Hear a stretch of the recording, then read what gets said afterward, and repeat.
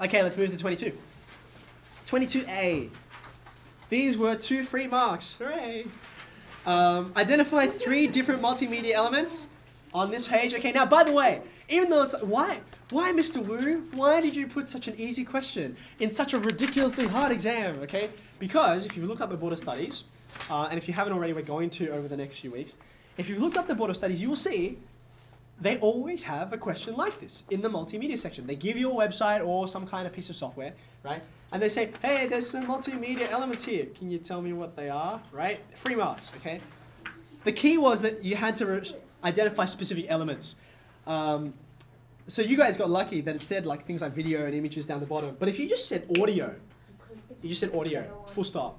So, well, which element are you talking about? Maybe you meant music, right? But audio is a data type that's not actually specifically mentioned there. So if you accidentally did that, then oops. But those were otherwise 2 very easy marks. So I'm just going to turn this on. Light. Okay, forgot that. Now, the real kicker was in question B, right? So it was kind of a sneaky part A because you needed to know what you did for part A to answer part B. Okay, outline appropriate organizing methods. What's organizing mean? Organizing? In this course, what does organizing mean? Preparing for another process. Yes, that's right. You're going to do something to these files so that you can do something else, right? In the case of a website, you're mainly preparing them for transmitting and receiving, okay? So therefore, you organize them, you format the files in such a way that they're good for transmitting and receiving. Now, most of you sort of got that. The idea was data compression, right? But you needed to say, yeah, the images, well, we'd put them in JPEG. That's the way you organize them. Organizing is not, they were laid out in a nice orderly line at the bottom of the page, in a very organized fashion, rather than put in a random pile. That's not organizing, okay? That's organizing in a general sense, but you guys have been doing this for months. You know what organizing means in this course, right? Again, 3 easy marks. Part C. Okay. Let's see here. Let's scroll down. Yeah, now, I've listed out a whole bunch here for you. Now, the point of me listing these out is so that some of you, I think, felt like, man, I can't think of 2 kinds of jobs. That's so hard. I could feel, as I read your answers, that you were really stretching. You're like, I don't know. People hold the mic, I guess. You know, it's okay. I think I paid that because I felt somewhat bad for you, right? But these are really what we're talking about, right? Animators, 3D modelers, effects, pyrotechnics, sound effects, Foley. A lot of people said Foley because we spent like half a lesson on it. So if you're looking for 2, there's tons, okay? There's plenty here.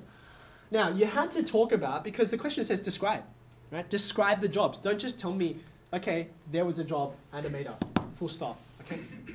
You need to describe the nature and function of those jobs, particularly in relation to the data they produce, because it says specifically related to the production of multimedia components, okay?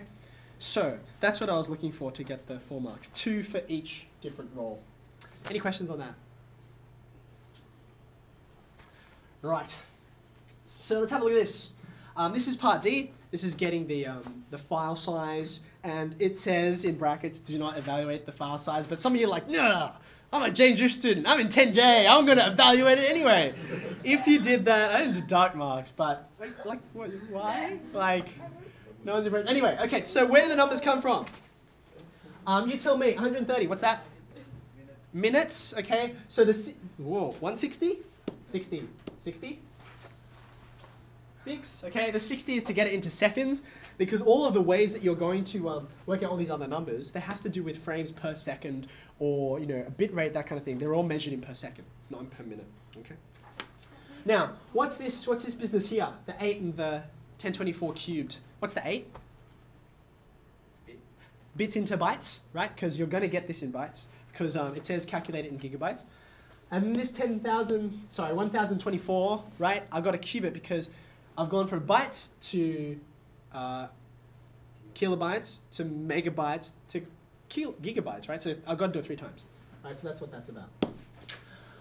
This here, that's for free. That was the resolution. Everyone got that. 24 is the bit depth. How many colors, right? What's this 30? Some people miss that.